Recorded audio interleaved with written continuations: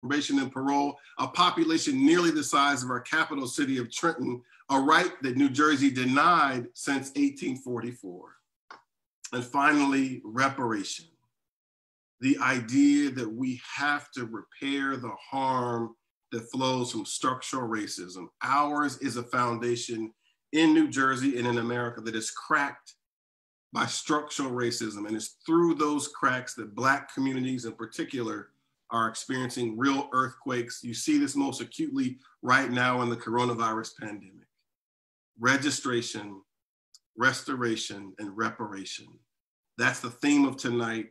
And we are made most powerful when we exercise our rights in each of those areas. The last thing I'll say before turning it back to Andrea is that we are now in the throes of the census. And there's been lots of confusion around how we get counted. We now know that we have until October the 5th. I urge you'll see in the chat the link to make sure that you and everyone you know are counted in the 2020 census. So much of what we live with, the structures that we live in, the resources we get or don't get hinge on our being counted in the census. It happens once every 10 years. It's happening now at least through October 5th. So don't leave this conversation without making sure you're counted and everyone you know are counted. Thank you for joining us tonight for our conversation about registration, restoration, and reparation. Thank you, Ryan, for those powerful opening remarks. I'll now turn it over to Institute Democracy and Justice Director Henal Patel for the registration portion of the evening. Henal. Hi, everyone. Thank you so much for joining us today. And it's an honor to be here with the with the panel of panelists today. And I'm honored to work with them every day. So, you know, we are getting closer and closer to this election, and we get a lot of questions. And it is a time right now where we're hearing so much misinformation and so much messaging to doubt our system. And I want to start with saying, you need to double down on democracy. We need to commit to it. We need to believe in it. But two, there's actually a reason why this is happening. From the very beginning, you know, we are ostensibly the oldest existing democracy in the world, except from the very beginning, we haven't quite lived up to that. We have never actually been a true democracy that lets everyone vote, because that's what a democracy is, right? The idea that all of us have a vote, have a say in our government, but it's never really been the case. Because every single expansion of the vote in this country has been through major fights. I mean, wars, battles, the civil rights movements. It is, people have shed blood to make sure people that more and more people have the right to vote, to make sure Black people have the right to vote, make sure women have the right to vote, which has only been for 100 years. Black people were, after a Civil War, 15th Amendment, and it still took over 100 years and the Voting Rights Act to make that a reality. And then yet we hit a time of mass incarceration, where our laws that restrict voting rights for people with criminal convictions denied more and more people. Your vote matters. If it didn't matter, there wouldn't be so much of a movement to deny so many people the right to vote. It matters. And so today, please take this seriously, take your vote seriously, and use it. It is your power, our power in this government. So how do you do that? First, make sure you're registered. Register now. There is online voter registration in New Jersey. I will share a link in a minute. And also make sure your registration is updated. If you do not live where you are right now, if you are registered somewhere else, maybe you have to move, maybe you're sheltering somewhere else because of COVID. Maybe you're in college and you're usually registered on campus, and right now you're somewhere else. Make sure you update your registration so your ballot will come to you. Then know how to vote. It is incredibly important to have this knowledge, to always use how you vote, to know, to have the information so that you cast your ballot and that your ballot counts. So how do you do that? We have this year, it's a different type of election than we're usually used to, and I'm going to walk you through it. There are 5 ways to vote this year. It is a paper ballot election. First, you are going to get a ballot in your mail if you're an active registered voter. You can check that online. You can also find this little graphic conveniently at njisja.org/vote, our site. Check it out. We have a lot of information. First off, you'll get that ballot in the mail. What do? You could, you have to make a voting plan. You could first put it in a USPS box. Vote by mail as like traditional voting. You could do that. If you are going to do that as early as possible. Make sure there is enough time to get that ballot there so it's counted. 2, you can use a secure drop box. You do not have to rely on USPS because there have been mail delays. Secure drop boxes, they're like large mailboxes, but they're secure, 24/7 accessible, and they have video surveillance. The county controls them and picks up the ballots every day. It's cutting out USPS from the system. They're all over the place. There's more now than there were in the primary. You can find a list. You can check our website. You can check vote.nj.gov. They have, that is the state's website. You can find it there. 3rd, you can go to your county board of elections and drop it off there. 4th, you can go to your polling place on election day and drop off your ballot. That's important because every municipality in the state of New Jersey has at least one polling place open, and you can use that to drop off your ballot to an election official. Or 5th, you can vote in person by paper provisional ballot. Yes, those ballots count. They verify them. They make sure you're registered. They make sure that there aren't duplicates with vote by mail, but they count them. Those ballots do count. You can trust that. So if you need to vote in person and want to, maybe you need some help, maybe you have some questions, maybe you know, it gets later and you didn't get your ballot in the mail, you can go vote in person. If you are wondering, ballots have begun sending, been sent out. They have until the 5th. All the counties, some people have them already. You'll get them soon. If you don't get them by mid-October, call. If you mess up, you can always get a replacement ballot, but always make sure it happens. And also make sure you sign carefully. We sued the state to make sure that there was a process so ballots weren't rejected because of signature issues. We have a system. There's a system here to make sure your ballots count, that you can trust our democracy and you should use it. This comes back to what it means to have a democracy, what it means to participate in it. You should vote. It's important. It is your biggest power. It is your main power in this country. But there's other ways. You can participate. You can protest, as so many people have been doing. You can do advocacy. You can help. You can commit to helping ensure that we are expanding democracy. As Ryan said, we are, we've been automatic voter registration, online voter registration. We're still trying to get same-day registration. We shouldn't have a 21-day deadline because the registration deadline is October 13th for November. So do it now. But we shouldn't need that. Lots of states don't have it. You can also make sure that the people who should be able to have the vote, who we've been long denying the right to vote, actually have it. And that's where it comes in. We had our 1844 No More campaign, which we launched, we've been running, has been the campaign to restore voting rights to people with criminal convictions, because this is the case. We have, from 1844 onward, we have been denying people the right to vote, denying them a voice in our government, despite being ostensibly a democracy.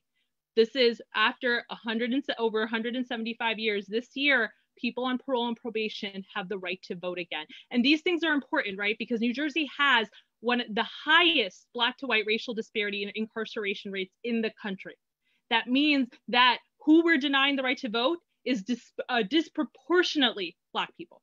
That is the reality of where we are in New Jersey. So this year, 83,000 people now have the right to vote for the first time. And that I'm going to turn it over to Ron and Cass, who as Andrea mentioned, are advocates who are working to ensure, to help people and have the right to vote again for the first time this year.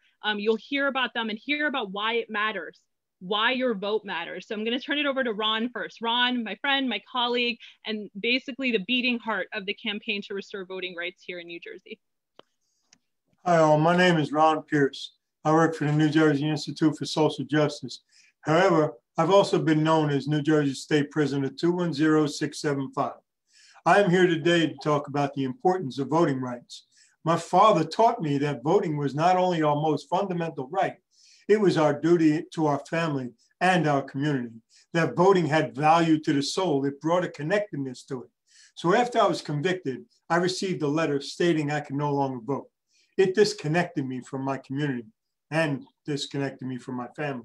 But I really didn't fully grasp it until much later in 2013 while at East Jersey State Prison, when I was at a New Jersey Step college class called Political Science, where we focused on the historical voting disenfranchisement of Black people in America. At first, I could hear the same things I used to hear all the time. My vote doesn't matter, and the system is rigged.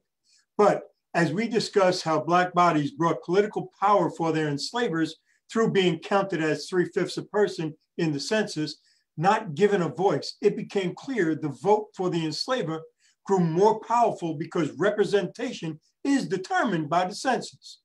Then we moved to Reconstruction, and the newly freed enslaved Black men would gain the vote and start to actually get elected positions. But it was short-lived. Reconstruction ended, and soon a variety of ways to suppress the vote brought back white supremacist ideology. These methods went from poll taxes to lynchings and other terrorist tactics to shut the voices of the Black communities down.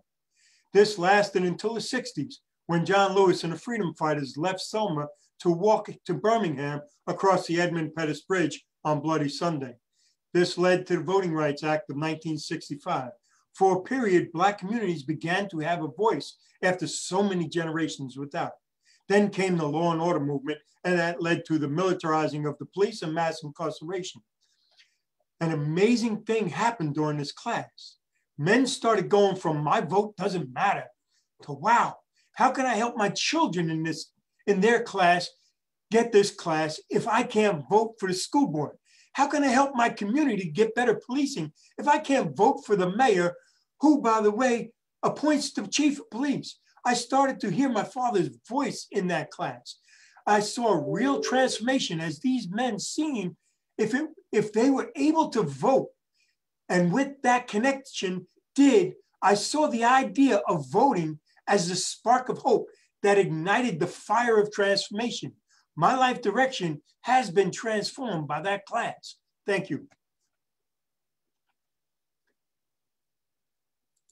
I guess it would be Cass's turn next. Yes, thank you. Greetings from Newark, New Jersey. My name is Cass Severe. Thank you for this opportunity. I'm pleased to be here with you today to share my experience of having my vote taken away from me and then getting it back. Due to childhood trauma, I made some bad decisions in my life that made me incarcerated for periods of time. During those times, I lost the right to vote. I understood having to do the time for my mistakes, but I never realized until I tried to vote later on, when I was on probation, that my right to vote, essentially my voice, had been taken away from me. It hurt like hell to be told I couldn't vote. I felt like I didn't matter, like I wasn't part of society, like I wasn't no longer part of my community, and I had no say over it. Just imagine someone telling you that you can't vote, how that would feel. As a result of the 1844 No More campaign, led by amazing people like Ron and the Institute, I had my vote restored over a year ago. I once again feel proud, like I belong, like I can contribute my essential voice to policies made that affect my community. Having lost my vote has really brought home how much my vote means and what impact it can have. When I cast my vote for November, I will know that I'm having a say in the resources provided to my community, resources like access to employment, adequate housing, to mental health care, to better public safety policies, to education, and to rehabilitation. In fact, if these resources had been more adequate in years past, perhaps I would have made different decisions. So now I get to vote for people I think will help others in my community have access to what they need. I get to have a say in the policies that will directly affect my own family. I get to matter. This experience has been so transformative for me that I now spend time helping to organize voter registration drives throughout the city of Newark, with the particular focus on the population re-entering society after being incarcerated. This has become a life mission for me. And if I leave everyone with one thought today, it's don't take your right to vote for granted. Appreciate it. Your vote is your voice. Tell others how important it is. Honor it by exercising it. Claim your voice, as I will be doing in November and from now on. Thank you. Thank you so much, Ron and Cass, for those powerful remarks on the importance of restoration in this moment. I'll now turn it back to Ryan to turn us to the reparations portion of the evening. Thank you, Andrea, and thank you, Cass, and thank you, Ron, for those powerful stories. When Cass was speaking, I thought about how her being denied the right to vote because of a criminal conviction was a practice that New Jersey first employed in 1844. That was the year that New Jersey restricted voting to white men only. A couple of years ago, to Cass's point, we launched a campaign, a statewide campaign, that we centered Cass and Ron and other folks who could not vote in that campaign to build an 1844 no more and let people with criminal convictions vote. And part of what drove this advocacy was the recognition that in New Jersey, we have the worst Black to white adult and youth racial incarceration disparity rates. So that in New Jersey, a Black child is 21 times more likely to be in prison than a white child, and a Black adult is 12 times more likely to be in prison than a white adult. And because in New Jersey, we connect voting to the criminal justice system, we literally transfer those racial disparities from the criminal justice system into the political process, where those racial disparities are lived out in our democracy.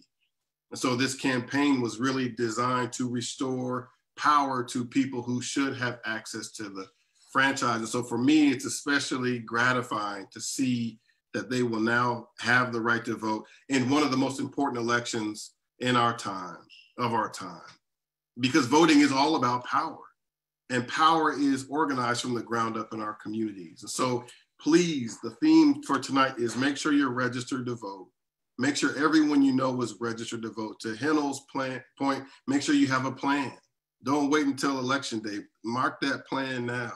Tonight's theme is also about restoration of voting rights, giving back to folks a thing they should have never lost. There's still 19,000 people in prison in New Jersey who should have access to the right to vote, as folks do in Maine and Vermont, and now in Washington, D.C.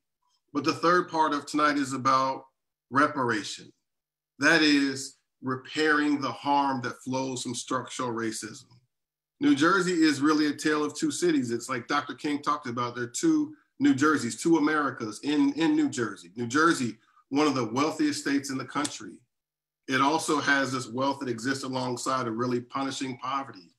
New Jersey, one of the most racially diverse states in the country, is also one of the most segregated states in the country. New Jersey, a state where at this very moment we're talking about here and nationwide, the undeniable idea that Black Lives Matter is a truth being contested right here in New Jersey, where Black people confront some of the worst racial disparities in the country. So the conversation isn't complete. We'll talk about registration and restoration without also talking about how you repair harm from folks denied the right to vote because of criminal convictions, how you repair harm that emanates from a racial wealth gap that itself was birthed in slavery in New Jersey. And so I want to lift up for you all that we stood with some courageous legislators a year ago to introduce legislation like that legislation championed by Senator Booker, who will join us shortly, on the federal level, to create in New Jersey a reparative justice task force. This is a task force that will, one, look at New Jersey's role in slavery. You should know that slavery took root very, very deeply in New Jersey. The racial disparity that I talk about that exists today flowed directly from slavery. So this task force will, one, look at New Jersey's role in slavery. Two, it'll make policy and other recommendations about how to address slavery and its enduring effects, its enduring consequences. That bill was introduced in November of last year and again in January. And I will say this to you, it hasn't moved. It hasn't moved. that folks aren't even willing to have the conversation, and they won't unless you make them do it. Yesterday, California signed an almost identical bill that New Jersey today is sitting on. New Jersey 2 weeks ago passed a bill that creates a holiday on Juneteenth. And folks know that Juneteenth was a day when General Gordon Granger rode horseback into Galveston, Texas. He told some Black folks that they had been freed 2 years earlier. They just didn't know. So Juneteenth is a celebration of actual freedom. But we can't really celebrate Juneteenth here in New Jersey if we don't deal with the original sin of slavery and its enduring effects. And so we will drop a link to a tool you can use to urge your legislators to pass this legislation and for Governor Murphy to sign it. Because our battle is at once here in New Jersey to hold our elected officials accountable, even as we fight a battle at the national level. We hold those two things in our hands at the same time, that we register, that we restore voting rights, and we repair harm from structural racism. Thanks for joining us tonight, and back to you, Andrea. Thank you, Ryan. So as we're waiting for Senator Booker to join, I actually just wanted to ask you a question on that, Ryan. Why in this moment we see millions turning to the streets across the nation? We understand that this isn't just a response to police brutality, it's a response to the cracks of structural racism that have existed for centuries. Why do you think that now is the moment that New Jersey needs to act more than ever to move forth this reparations task force? You elaborate on it a bit, but I just want, why is now the moment that we really need to seize upon this in your view? So I think that people have appropriately thought about this moment as sort of an awakening, right? To your point, Andrea, when Dr. King was assassinated more than 50 years ago, there were protests in hundreds of cities across the country. When George Floyd was murdered in Minnesota, that led to protests in thousands of cities across the country. Millions of people have taken to the streets to protest, yes, police violence against Black people, but that is really a part of a broader protest to get at the structural racism that results in the kinds of things we're seeing play out. And we can't have a different moment in this country. We can't move past what is often a harm reduction strategy to one that talks about how do Black people in this country, how do we win? Or how do we go from having a conversation that says, police, law enforcement, stop harming us, stop harming our lives, stop taking our lives, to one that says, when we get to live, how do we flourish? See, we can't move to that space until we do the harder work of getting to the underlying systems that drive what we see play out in our television screens and in our cities and in our streets. And so I think this is the moment to do big things. There's incredible harm we see being visited upon us. And so the response has to meet the harm. And the response that meets the harm is when we get to understanding the root causes of the harm and repairing it. The danger right now, Andrea, in this moment is that there's going to be a lot of efforts to do symbolic things, right? I don't mean to diminish that Juneteenth is now a holiday in New Jersey. When I was in high school in Denver, Colorado, I was Mr. Juneteenth. We had a Juneteenth celebration. I was Mr. Juneteenth 1 year, big deal, right? And I mean that. I enjoy being Mr. Juneteenth, but I also know that we have to get to the underlying systems that the symbols reflect. So a Juneteenth holiday, without getting to what Juneteenth is all about, is actually not that meaningful of a symbol.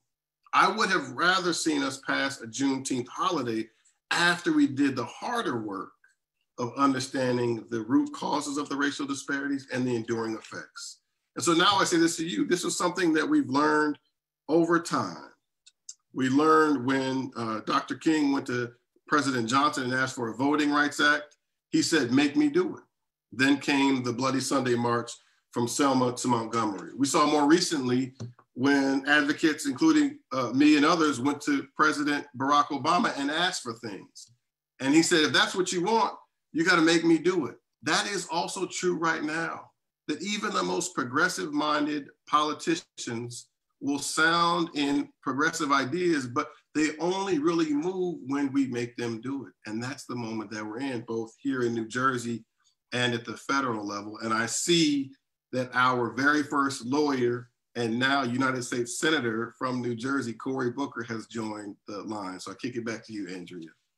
Thank you so much, Ryan. It's now my pleasure to introduce U.S. Senator Cory Booker, who will expand upon the conversation we're having about connecting this idea of reparative justice to the power of the vote. Senator, thanks so much for joining us. I'll turn it over to you. I'm really grateful to be here, and just want to say how much my team relies on the New Jersey Institute of Social Justice.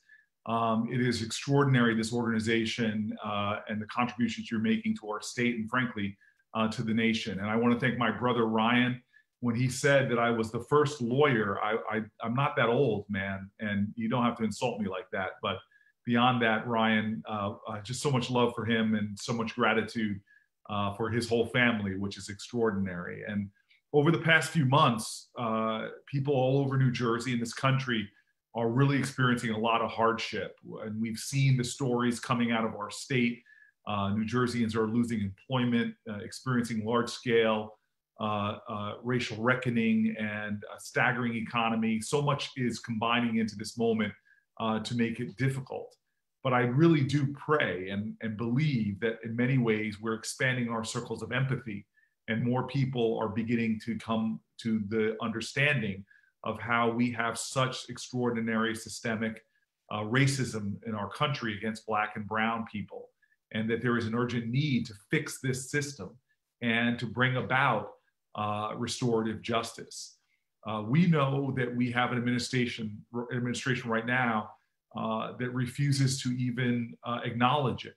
I talked in the Judiciary Committee today about how Donald Trump was moving to end racial bias and sensitivity training in the federal government, calling it anti-American.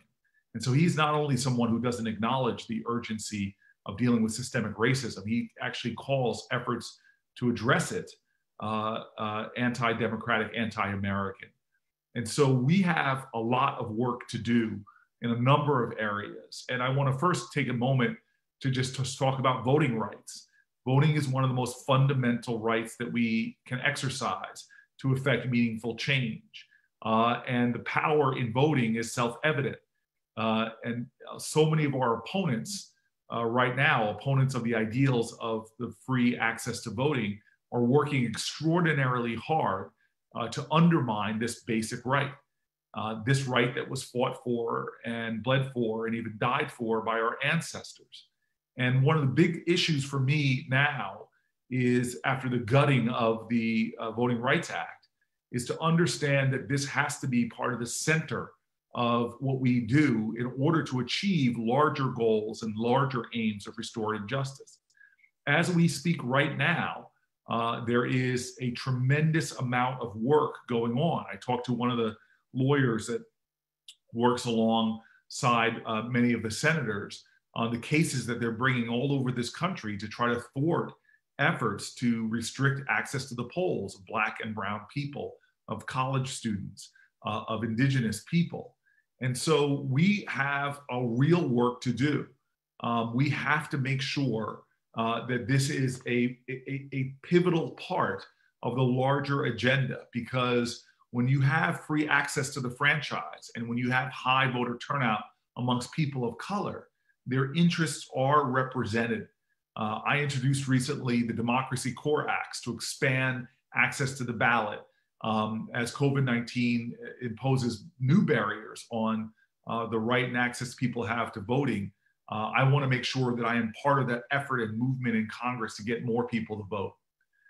We have to start looking at using our electoral power, then to start really attacking issues of restorative justice. I'm proud to sponsor in the Senate, for example, the reparations bill or House Bill HR 40, which is to establish a commission to study the impact of slavery and continuing discrimination against African Americans, as we make recommendations, as the panel will make recommendations on reparations to descendants of slaves. When we talk about issues of marijuana. I talk about issues of restorative justice. And it's one of the reasons why the Marijuana Justice Act, a version of which has been picked up in the House of Representatives, talks not just about legalizing marijuana, but trying to balance the scales of past harms, reinvesting in communities that were disproportionately targeted by the war on drugs. Another restorative justice effort I'm doing is one around baby bonds, which is this idea that we have to address the racial wealth gap. And one of the ways to do that is by having every child in America get an account when they're born. And then based upon the income of their parents, they get deposits in that account upwards of $2,000. The reason why I see that as a tool of restorative justice is because African-American families have about 1/10 the wealth of white families, and therefore they will be disproportionately beneficiaries of such a program. There is a lot of work we have to do. And for me, this is one of those moments as I look past this election, where if we are able to get a unfettered access to the franchise, and I know that's a big if, we could actually be in a position to begin to push legislation and real change at the federal level that will not just try to make more justice now, but try to address past injustices as well.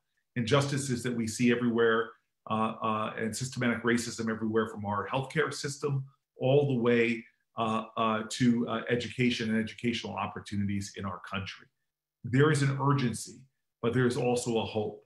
I'm hopeful because I'm having conversations with my Senate colleagues that I've never been able to have with deeper understandings, especially after the horrible murder of George Floyd, the death and murder of Ahmaud Arbery and Breonna Taylor. It seems to be that the very soil of our souls have been tilled up, and there's more of a receptivity to planting seeds of understanding that could grow great harvests. And so I see this amongst legislators now willing to consider bills, legislations, and efforts on the federal level. But I also know that, as Frederick Douglass says, power concedes nothing without a demand.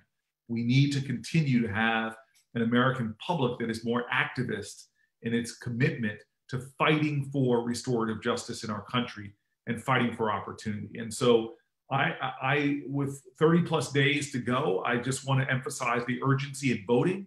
And I'm going to have to say this, forgive the commercial, but the urgency to fill out your census forms.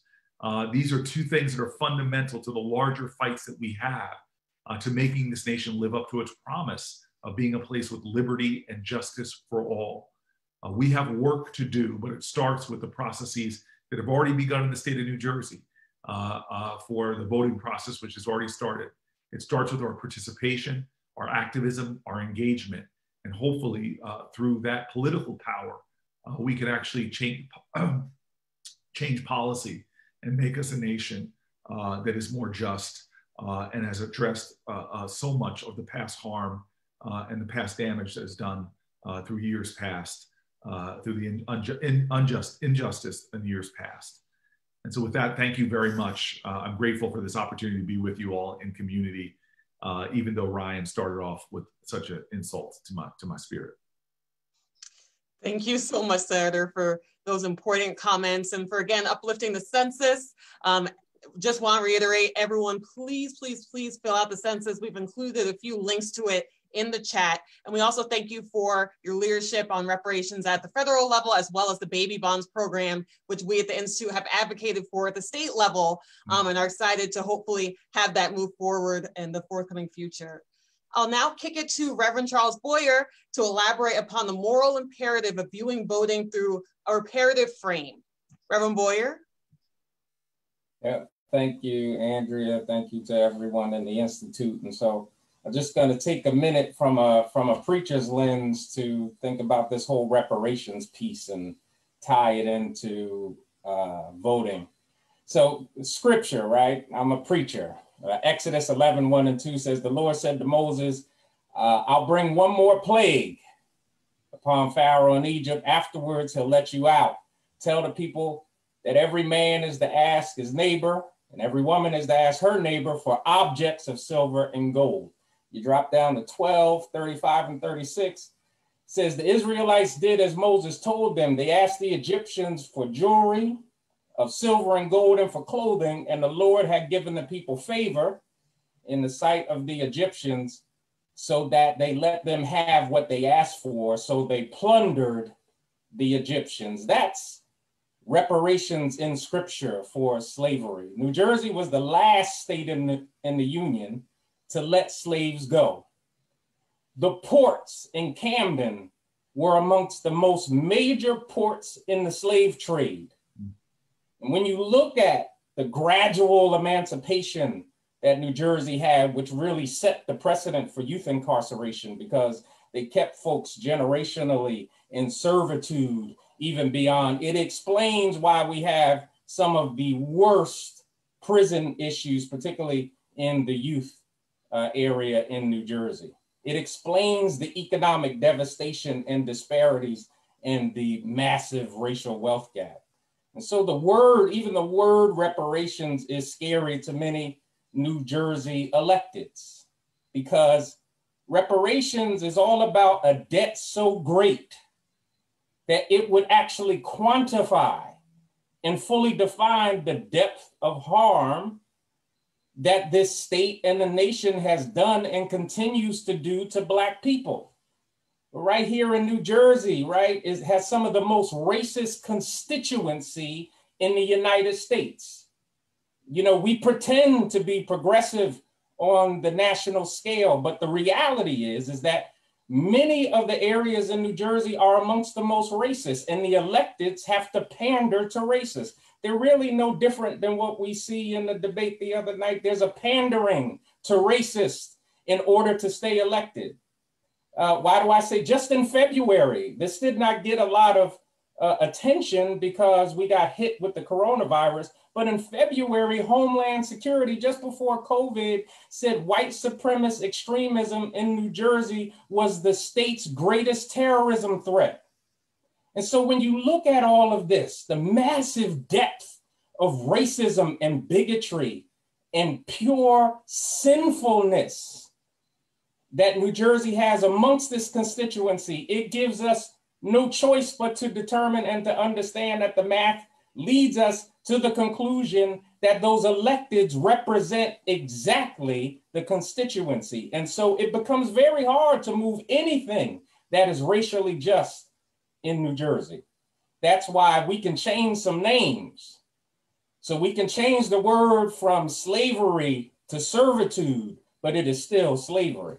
And so whether it's the drug war, whether how we're about to legalize marijuana and you have senators that are blocking everything possible to do anything reparative about it, whether it's redlining and home ownership, whether it's racial disparities, the worst in the nation and the prisons and the youth prisons, whether it's the apartheid school and how home rule plays into all of that, the unjust policing and changing town names and having 500 and something different municipalities so I don't have to live next to a Black person.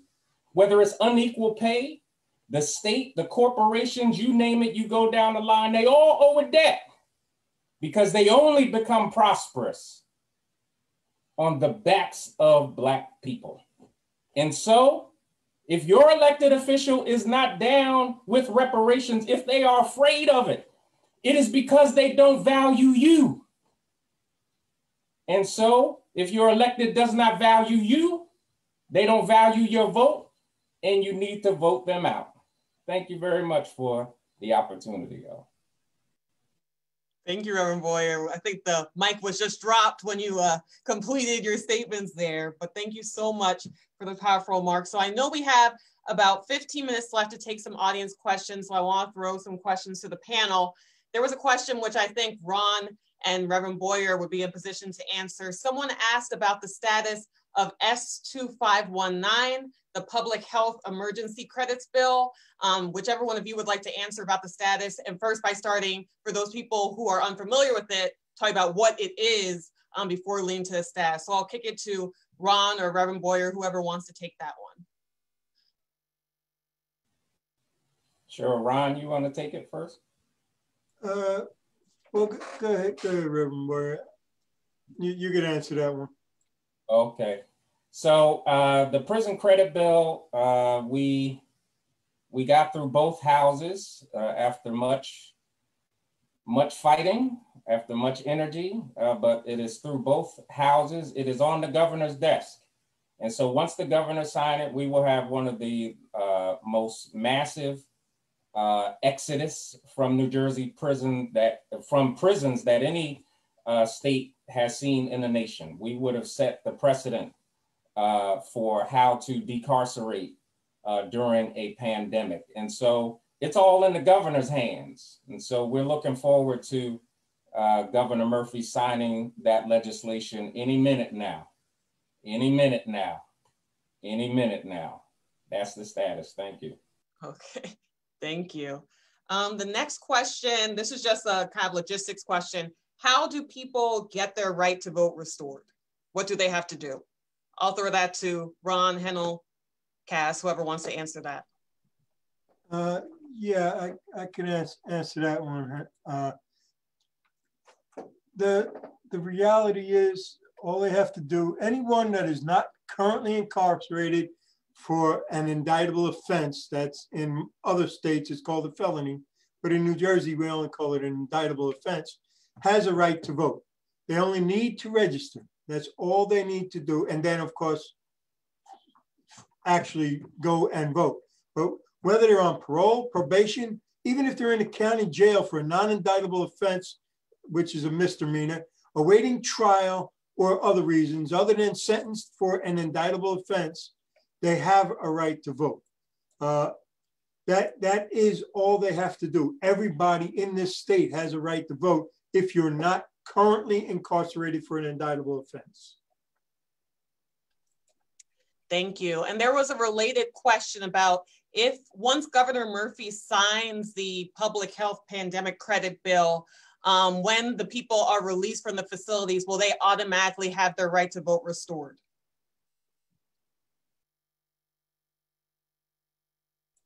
Yes, and oh, go ahead, Henal. Yes. To be clear, yes, they will. The issue here right now is actually timing. As Reverend Boyer said, we need the governor to sign it now. There's a link in the chat that you can call, urge him to sign it immediately, because if they leave the prisons, if they come home after October 13th, we're going to miss the window.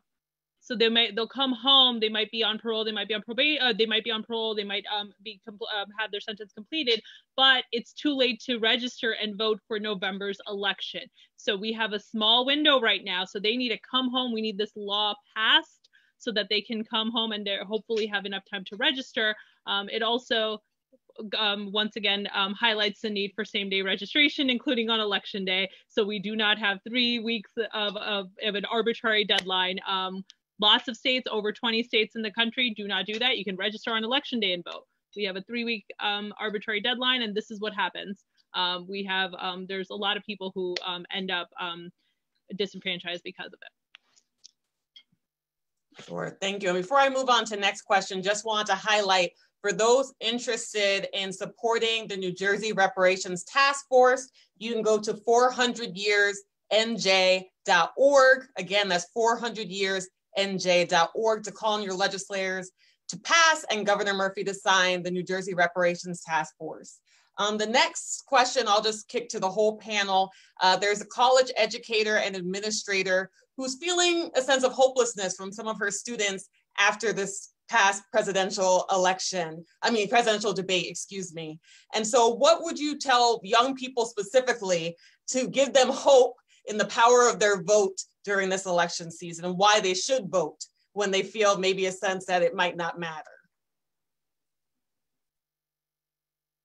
And I'll kick that to anyone.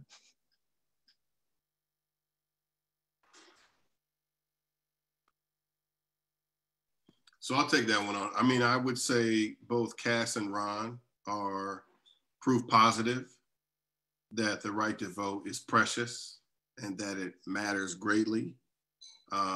It's not lost on me that in this election in 32 days, 83,000 people on probation and parole can now access the power of the vote. If this was a right denied to Henal's point for a reason, going back to 1844. And so I think particularly for young people, situating young people in the voting rights struggle, right? In this country, democracy has always been a full contact sport, right? It's always been contested, particularly for Black people and other people of color. It's been characterized by efforts to expand democracy, always followed by efforts to scale it back. And it's been young people who've always been central to the effort to expand democracy. And so to young people, to the college students, especially to high school students who are eligible to vote, old enough to vote, I encourage this. Look, this is a young person's moment. The millions of people who've taken to the street have been led by young people. Social movements have always been led by young people. We recently celebrated the life of John Lewis, who died at 80. The last place that John Lewis went publicly was to Black Lives Matter Square, just across from the White House in Washington, D.C. And John Lewis becomes famous in his 20s for giving his body on a bridge during a march that led to the passage of the Voting Rights Act. And within just one generation, the election of the first Black president. I mean, that's the way in which the vote matters. And in a democracy, that's the way that you get powerful, that you organize your voices around a collective agenda that culminates in a vote. And then the vote is about then being exercised and building an accountability once cast. And so for us, we're in a dual space. We've got to ensure that we exercise the right to vote. Here in New Jersey, there are a number of things on the ballot. Yes, vote in the federal election to be sure, but there are elections on the ballot all the way down to county commission. Every one of those matters greatly. There are questions on the ballot that you really ought to answer because those matter to your voice as well. But once we vote, after we vote, holding our elected officials accountable is as important as voting. And so the issues that Reverend Boyer lifted up, elected officials have to feel that you're watching them and you're holding them accountable. And if they don't do what you want them to do, don't vote for them or run against them. There are options that give us power in this democracy, but the way we're made weakest is when we think about democracy as a spectator sport and we watch it from the sideline. So to Henal's point, I say double down on democracy. That's when we're most powerful. Can I add one thing to that? I just wanted to say, because the educator mentioned that, you know, it was after the debate that people are discouraged. What do you do about that? And one thing, and everything Ryan said, exactly right. One thing that I don't think people recognize enough, we realize, is that, you know, there's a lot of ways that voter suppression is done. You know, we do it by limiting who can vote right into the Constitution. We do it by laws that restrict access, voter ID laws in other states, putting in laws to arbitrary deadlines for registration. There are laws, things we do. But another thing that happens, voter suppression also works by getting people to distrust the system, by getting people to distrust democracy, to making people believe that your vote doesn't matter, that none of this matters. It serves their purpose. It serves their purpose because they don't want you to vote. It's better to have, for a lot of elected officials, it's better to have fewer people voting. That's fewer people they're accountable to. So actually buying into that, actually believing it, serves their purpose. So for our end, the only way to combat that, to actually battle and actually fight against voter suppression, is to commit to democracy, is to double down on it. Use your voice, use your power, vote on things, because voter suppression takes on a lot of forms. There's a lot of ways people do things that discourage people, but also affect our representation. We have Ryan mentioned ballot questions. There are ballot questions. There's 3 of them on the ballot this year.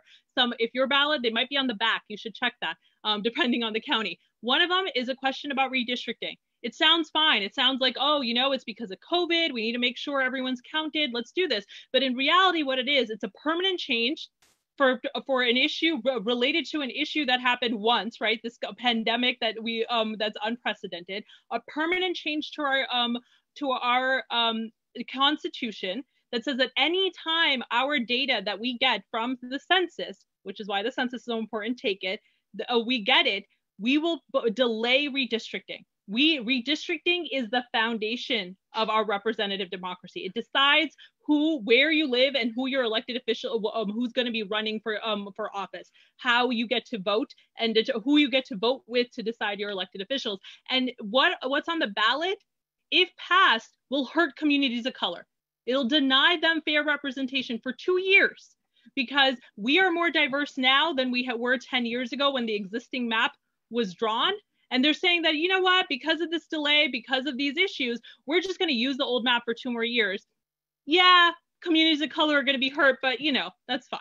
And that we can't let them do that, right? Because that's also suppressive. It denies people representation. It denies people their fair share of their voice in the system. And we can't let them do that in any way. Thank you, Henal. And so as we have the last few minutes are winding down, I want to turn it back to Ron and Cass just to say, this is one of the most important presidential elections in our lifetime, many say. And so what would you both say? Why is voting in this election so important to you? And what does it mean to you to have this right back to exercise this important fundamental right during this season? I'll turn it to maybe Cass first and then turn it to Ron to close us out. It's been a transformative experience for me to be able to know that I have a voice. Voting is my voice.